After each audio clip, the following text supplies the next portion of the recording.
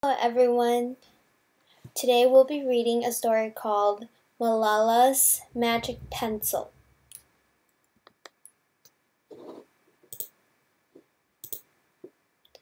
Do you believe in magic?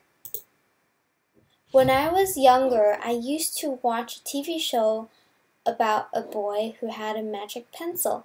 If he was hungry, he drew a bowl of curry and appeared.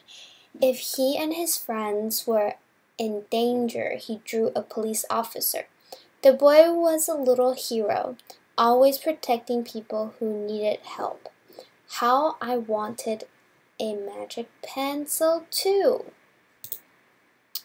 If I had a magic pencil, I would use it to put a lock on my door so my brothers couldn't bother me. Stop time so I could sleep an extra hour every morning. Erase the smell of the trash dump near our house. And I would use it to make other people happy.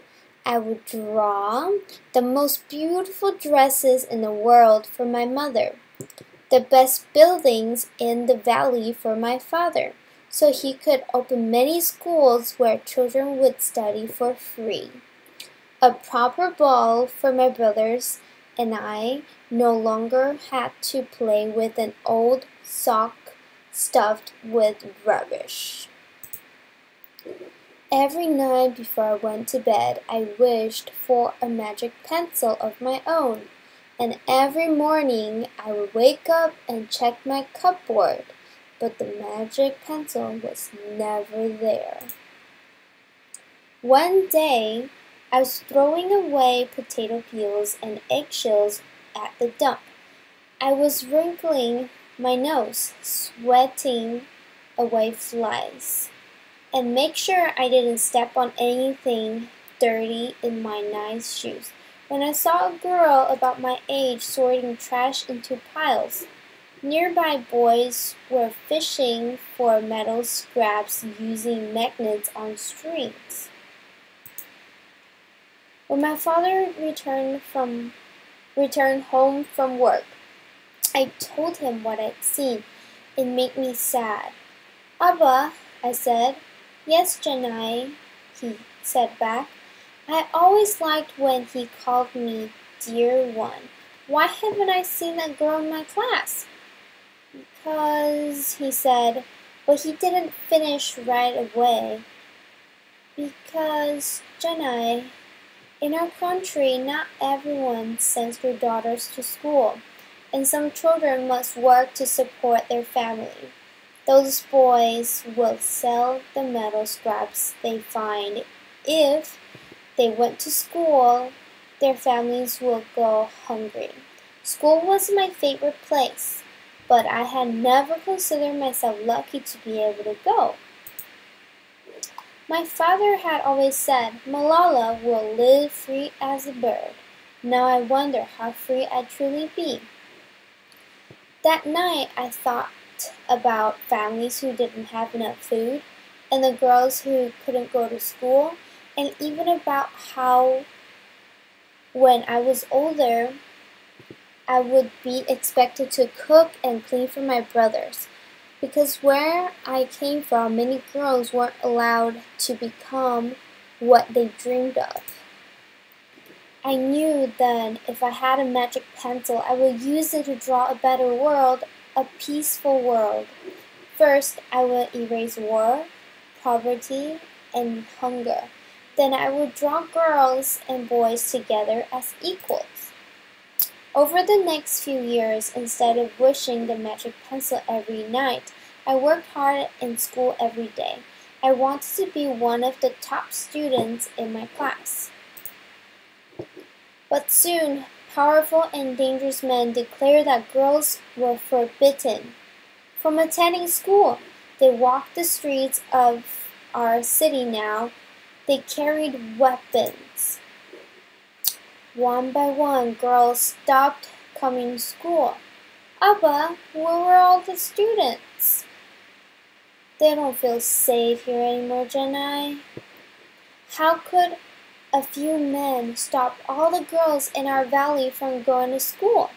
If more people knew that was happening to us, I thought they might help.